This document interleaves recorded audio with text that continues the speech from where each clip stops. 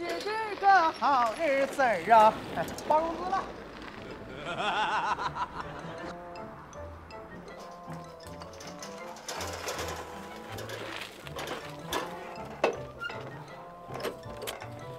哎呀，这钱你说我都自个儿密下也不好，我媳妇儿也挺不容易，还是上交吧。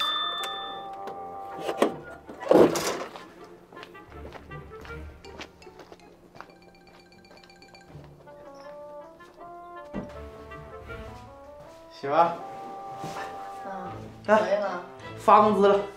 哎呀，今儿这么痛快就把钱给我了，工资？啊。往回你都得朝我要点零花钱呢，今儿咋不要了呢？我是这么寻思的，往回管你要零花钱，你也不给，我寻思拉倒不要了，赶紧上缴得了。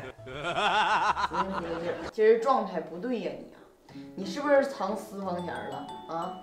没有。我跟你说，你别让我搜着啊！你要我搜着，后果非常严重。不是藏什么私房钱，我啥样你还不知道吗？我知道，我才得搜你。不是。怎么的？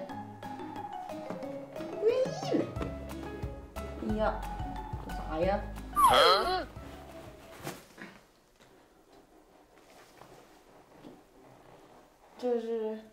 这我的早餐。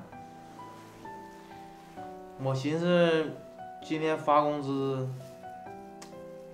想好好吃一顿。完事儿，我走到饭店门口，想到了你和孩子，我就没舍得那个钱，所以我吃的馒头。老公，对不起，我不该怀疑你的。你说你为了我，为了孩子，连一顿好饭都舍不得吃，我真是错怪你了。俗话说得好，夫妻有福同享，有难同当，咱俩一人一半。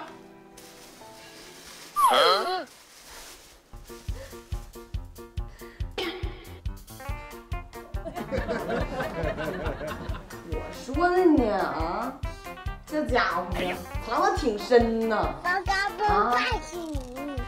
嘿，我的妈！这点事儿让你整的，出去，今晚睡昭通门啊，不进屋来，去，出去！哎呀，还逮住骗人了呢，你说呢？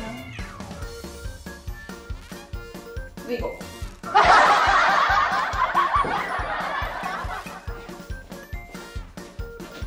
我说的呢啊，这家伙藏得挺深呢。